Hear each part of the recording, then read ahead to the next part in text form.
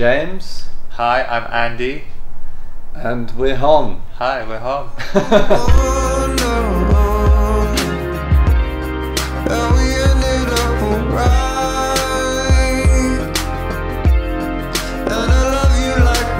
Yeah, Hot Chip. Hot Chip for me as well.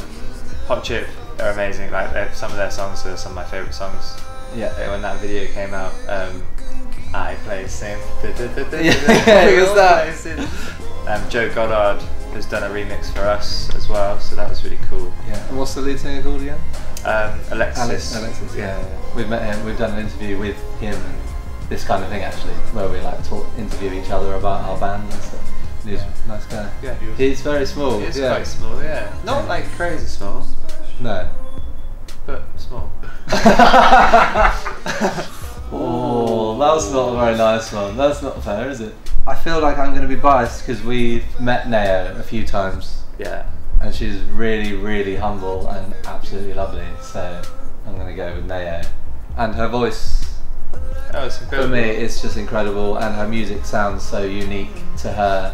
She's a producer as well, so she's like a real artist in the truest sense. Like an amazing voice paired with a vision for her own music. Yeah. Which I think is actually the same with Sanford, which is why this is not a fair question. Well, we played at Coachella a couple of months ago, and she came out to sing with Bon Iver for a song, and it was really, really great. And yeah, I was super jealous, but like also just very happy for her. Well, we love Sanford. That's really tough, actually. I think James Blake has probably had more influence on us. Just that like Dave Smith Prophet keyboard sound. Something that we fell in love with and wanted to use in our music. But Jamie XX we really love right now. We've seen him live recently. I mean, we've seen James Blake live recently as well. Oh God! What are we gonna do? What are we gonna do? I think James Blake. I'm gonna go with James Blake, partly because he's also writing on loads of other people's stuff that I really admire. Yeah, if you see him, the sub just like, I don't know, makes your organs feel like they're about to explode or something. Then just at Glastonbury, Andy saw, just when you were going as a punter, you saw a really drunk guy go into the tent, and James Blake started his set with like this big sub sound, and he just went like, fell over on the floor. Jesse Ware. Definitely Jesse Ware. No offense to Jesse J.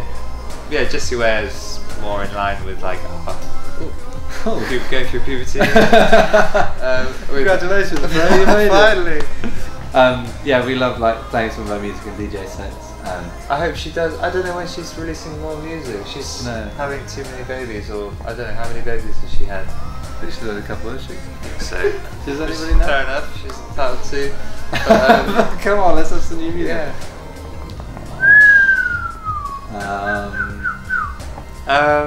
The big hitters.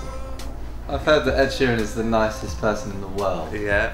I've heard so many stories about his generosity, and I'm sure Sam Smith is as well. Yeah, sure.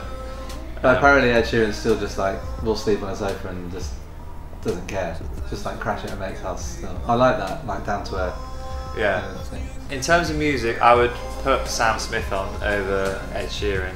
Me too. I think Sam Smith started out in like a bit of a cooler lane with the Disclosure thing.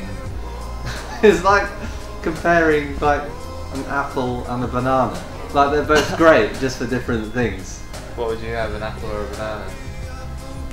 Well, obviously a banana. What stupid question. Yeah, sorry. We didn't come with an answer really. Sam Smith. Sam Smith. Okay. Sorry, Eddie.